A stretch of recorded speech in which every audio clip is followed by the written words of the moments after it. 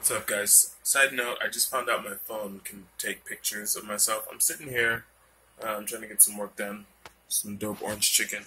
I put pants on for you guys, even though I didn't need to, because you can't even see me, but unless I go like that, then you can see. Fuck your team and the extras you bring. If you talk about crew with no substance in between. Barrel on a mini and no seconds to waste. Smoke out the window while the one smoking safe. Barrel on a mini and no seconds to waste. Sitting here in my Airbnb, trying to get some work done. I realized my greatest weakness is being alone in a room and with a bed and Wi-Fi, trying to get work done. And then I started watching some Gary Vee, and that's why I watched Gary Vee, because it put me in the mindset. I'm going to go from Gary Vee to writing a few poems, and then I'm going to get some other work done with my books and stuff and get excited again to deliver stuff to you guys.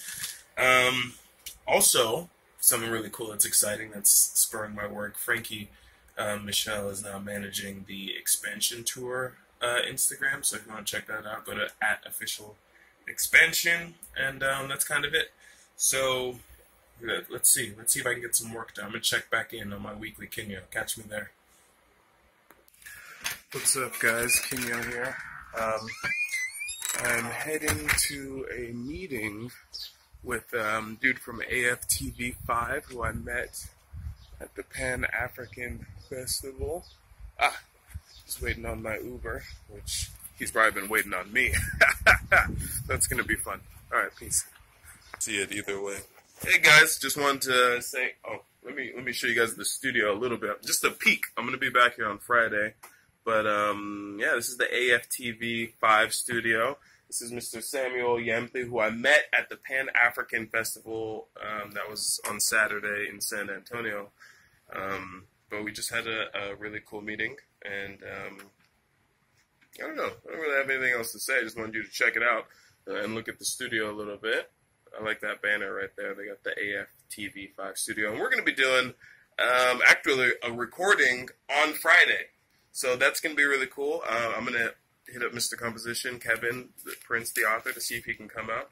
And then we'll put something really fun together.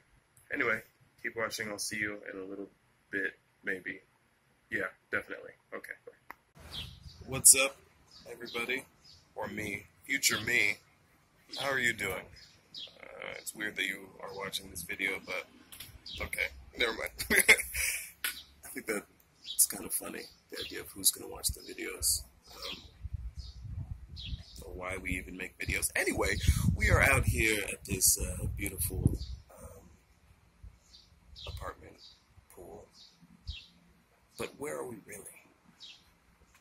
You know, Austin is such a beautiful city, very interestingly located and very understated. You know, it has its own gigantic river that fuels so much of probably what turned the city into itself, just like we have in San Antonio. And we take for granted sometimes the rules and like the barriers that we've built around the areas in which we like to relax, and what that creates, you know, which is society, which is why, you know, this well-protected, beautiful day is only for the citizens of this establishment.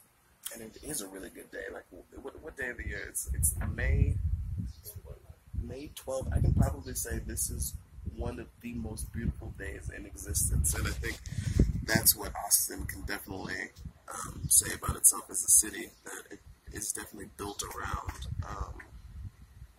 a really nice experience, which comes from the river. Anyway, it makes this stuff sustainable, so it's not like anything, any rules that are created around society aren't for the sustainability of society. They are. There's reasons why, you know, there's a fence around this beautiful day that someone can have. But yeah, I guess just learning to be free, moving within that, is the plight of the black nose, and is the plight of the me.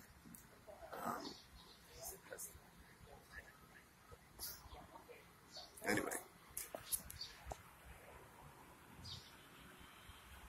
I will make sure effort not to post this and just watch it and be. No, it's definitely going out there.